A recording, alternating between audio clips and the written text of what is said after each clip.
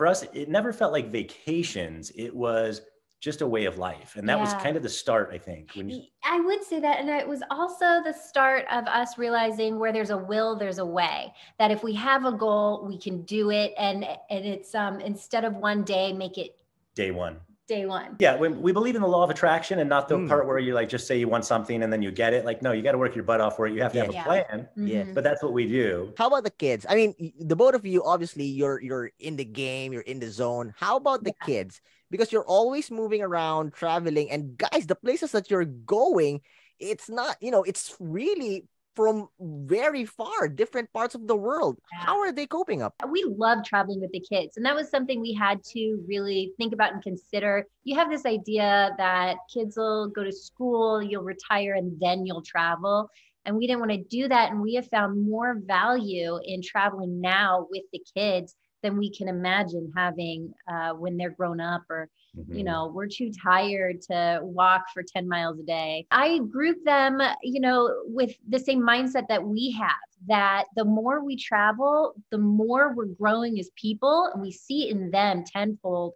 And the bigger we realize the world is. So every time we go somewhere, the world feels bigger to us. Have you ever encountered naysayers or, negativity around you, or, people around you that say, why are you guys doing this? Is this something that you want to do in the long run? That's never going to work, when you were starting out. So things like that. And if so, how did you cope up and how did you overcome it? Whether we're talking about online trolls or people we know personally who are naysayers, honestly, yes, there's some, but it is the minority. 99% of what we hear, both online and offline, is very supportive.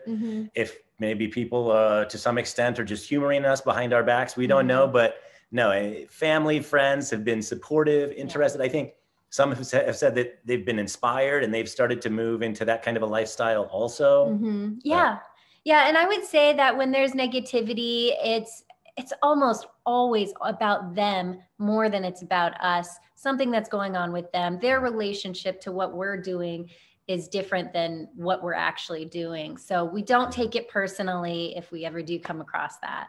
I'm excited, and I know our listeners and viewers are excited to know how to make money. This is very important, guys. You mentioned it a while ago. People are inspired to do the same or, similar to what you guys are doing. So how to make money and travel the world as a content creator. Everybody's dream now. The floor is yours, guys. Since we started taking it seriously and saying, all right, let's just start seeing every part of the world and showing that experience as family travel, that I think we're at about 2 years right now. And you mentioned 41,000 subscribers. Keep in mind, that was 5,000 a month ago. Yeah. So slow growth for those first 2 years. And a lot of it just comes down to where you go. And eventually with the YouTube algorithm, like if you can get a certain number of episodes up there and kind of show that you're serious and that you're in it for the long haul, I think it really helps. And we hear that from a lot of other creators. But if you have a stronger niche than we have, I think it can help you to grow quicker. Yeah. Ours was just general. We're just traveling as a family. And like you said, everybody wants to do that. Why not? Right. Right. But in terms of being able to make money from it, it's been a lot of in-kind compensation over the first 2 years. We got monetized on YouTube probably in 2021 at some point. Yeah.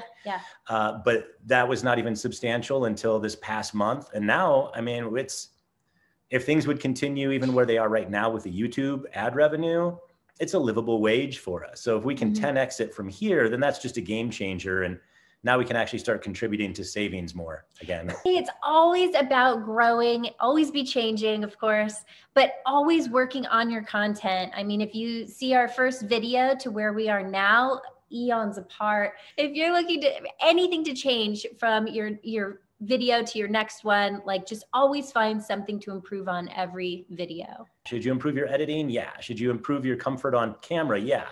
Should you improve your story? Of course, more than anything, most likely. Yeah. And I think therein lies so much opportunity. If you can have a unique story, not just per episode, but for your channel in general, like what is it that would inspire people to keep following you instead of just watching your wife get drunk off mojitos in Miami one time? For all the listeners and viewers out there, not because that I am a fan and not because that I love them, I love their family and what they do, It's because, again, you can see the authenticity that they're not just doing it for the money. We're not hypocrites that we need money to continuously grow, right? But the intent, I always say this, intent comes before content. The intent is different. It's not a business. It's them having fun.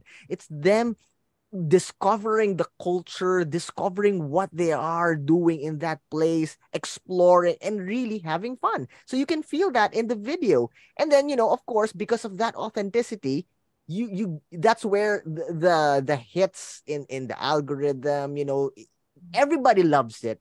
Of course, it's easier said than done. But, as a fan, that's what I see. Actually, at the beginning of this, you mentioned the luxury component of our channel, which has always been a strong component for us and a bit of a differentiator. Yeah. But we've started removing that here and there from our messaging, as we find that when we travel to places like the Philippines, where we were just spending a couple of weeks, it's not so much the luxury side of these experiences that means anything to us. It's when we get into those authentic local things. And last night's Cebu City food tour, like finding our taxi driver who said, "You're having trouble finding the right street foods? I'm your guide for tonight. I'm going to take you to where the locals are." And seriously, we didn't see another Westerner that entire night. Yeah. And that was really cool. Or when we were on our way to the Chocolate Hills in Bohol, and we saw them doing rice harvesting off the side of the road. And I said, "I want to see how that works." And then we just pulled over and they were teaching us how to harvest rice.